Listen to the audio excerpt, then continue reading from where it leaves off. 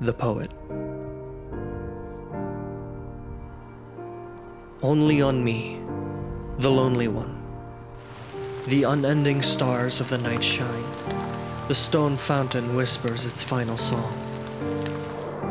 To me alone. To me, the lonely one.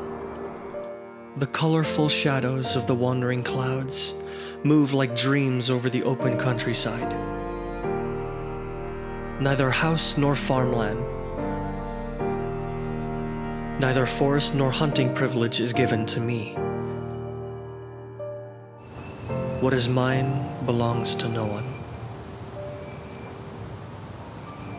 The plunging brook behind the veil of the woods, the frightening sea, the bird weir of children at play, the weeping and singing, lonely in the evening, of a man secretly in love.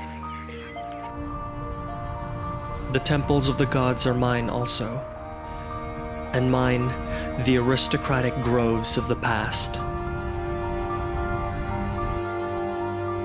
And no less, the luminous vault of heaven in the future is my home.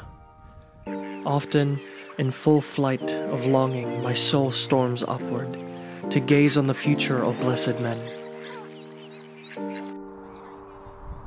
Love, overcoming the law, love from people to people. I find them all again nobly transformed.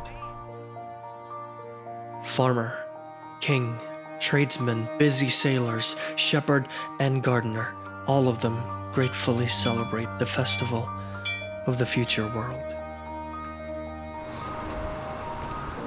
Only the poet is missing.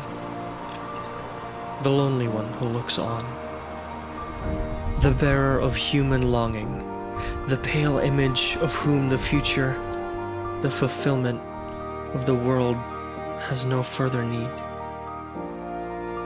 Many garlands will wilt on his grave,